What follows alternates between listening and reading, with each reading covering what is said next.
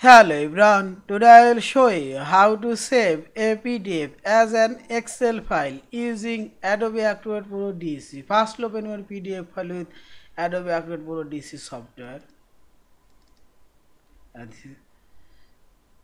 Now select this file option. Here we will find this save as option. Click here and select your save folder location. Now click this arrow. Here we will find this XML spreadsheet, and here we will find this Excel workbook XLX.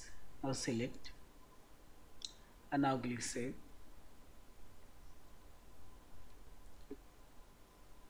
Yeah, these are PDF file already converted to Excel file.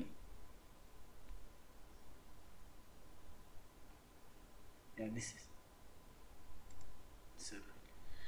Thank you for watching. Please subscribe, like, share and comments.